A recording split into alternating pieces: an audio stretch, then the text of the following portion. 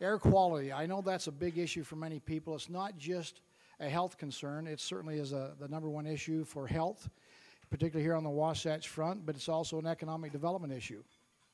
I signed a bill this past legislative session here just in the last 2 days that's going to reduce the NOx of water heaters in our homes, and when it's fully implemented, will reduce NOx pollution more than what we have in our entire refinery industry out there. Yes, I am running to be your next governor in this great state of Utah, but I'm also running against the one-party system that we have in our state that seems to be more interested in serving the needs of special interest groups than in serving the needs of everyday Utahns. And this has caused everyday Utahns to feel disconnected from their government.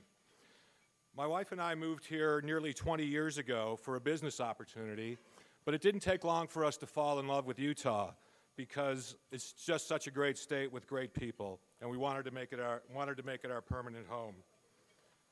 And I've spent most of the last 2 decades dedicated to making Utah a better place for all of us to live through community service and philanthropy. I've also done this by building CHG Healthcare Services, a company I co-founded 19 years ago that has adopted this same commitment to community service. Thank you, Kerry, and I want to thank the Utah Foundation. Steve and Bryson, Dan, and Sean, you've done great work, and I am proud to be associated with the Utah Foundation, serving on its Board of Trustees.